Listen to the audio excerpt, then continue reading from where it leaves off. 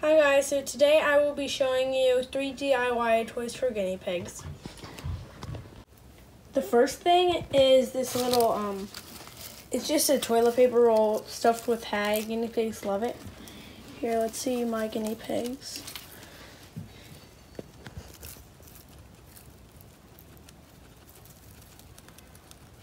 They love it.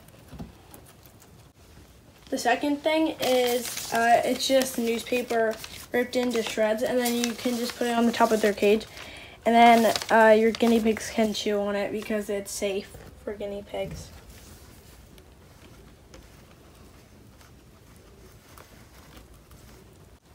The last thing is just getting a cardboard box and just cutting a hole so your guinea pigs can go through it.